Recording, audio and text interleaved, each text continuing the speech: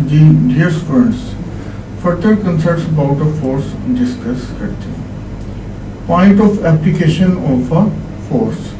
The point of the body where the force acts is called the point of application of the force. Suppose हमारे पास यहाँ पे body है, ये body है, rigid body suppose कर लें, ये पॉइंट ए है, इस पॉइंट पे एक फोर्स एक्ट करनी है, force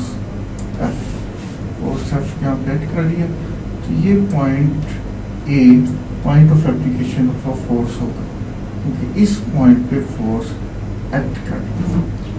next, line of action of a force. Line passing through the point of application in the direction of force is called its line of action.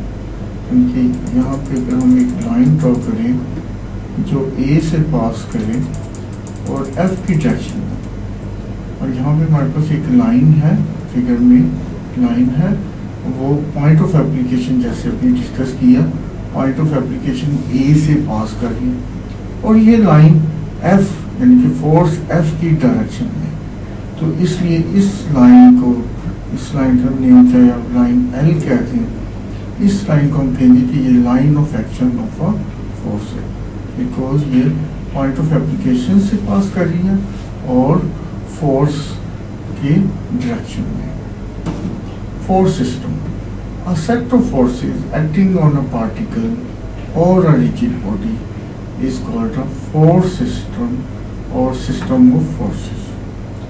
Suppose हमारे पास एक rigid body है, यहाँ पे एक forces कुछ लगनी है, F1 फोर्स ले लें, F2 फोर्स है और F3 फोर्स है हमारे पास, और सपोज F4 फोर्स है, F1, F2, F3 and F4. तो ये सेट ऑफ फोर्सेस हैं जो कि एक रिजिड बॉडी और कोई पार्टिकल भी हो सकते हैं. तो इस सेट ऑफ फोर्सेस को हम कहेंगे फोर्स सिस्टम. तो डिफरेंट फोर्स सिस्टम होंगे किसी रिजिड बॉडी पे, डिफरेंट फोर्सेस डिफरेंट डायरेक्शन में डिफरेंट मैग्नीट्यूड के साथ एक्ट कर रहे हैं, और नंबर ऑफ फोर्सेस भी डिफरेंट हो सकती हैं. तो we can have many different force systems. Equivalent force system. Next है equivalent force system.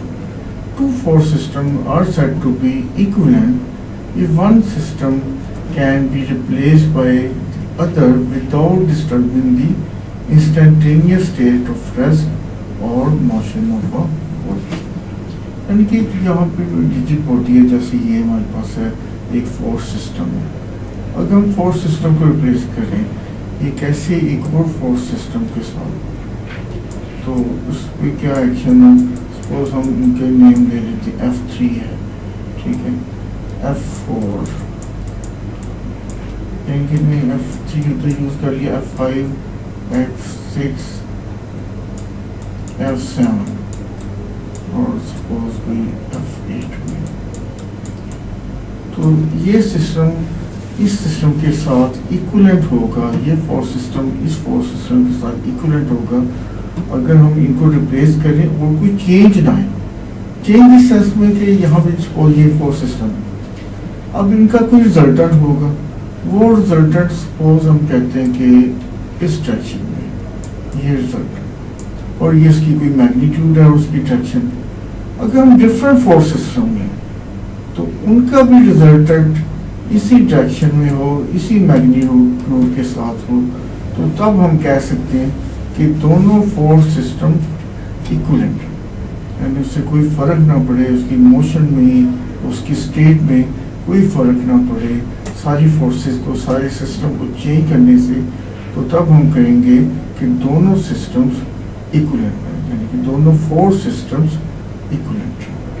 Ji thank you.